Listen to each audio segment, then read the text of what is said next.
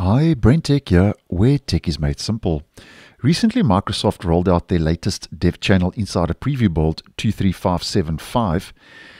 And just to let you know about a new hidden feature that's been spotted in this latest Dev Channel build. Now, I'll leave the video for build 23575 down below if you would like to catch up on official new changes and improvements that rolled out in the Dev Channel this week.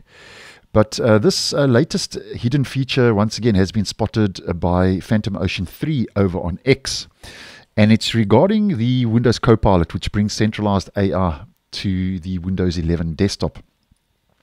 Now, currently in the stable version and also the preview versions of Windows 11, Copilot does not open automatically when you start up and boot up your system and sign into Windows. You have the option to click on the icon or the button in the taskbar to open and close the Windows 11 Copilot. Now, this could all be set to change.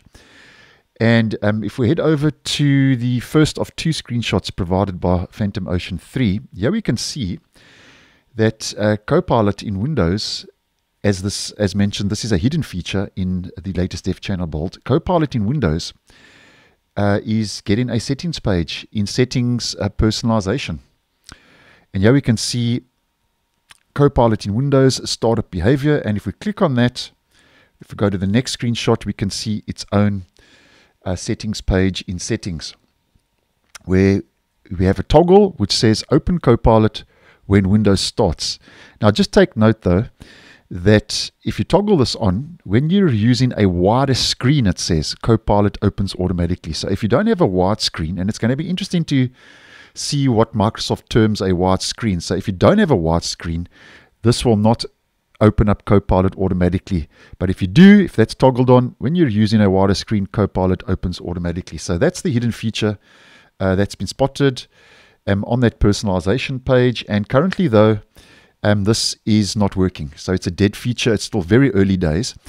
And as many of you may know now who have viewed the channel for a while, hidden features are code and features that Microsoft could be testing internally. And a lot of these hidden features do make their way into official testing in the Insider program. And then some of them even do roll out to the stable version in the future.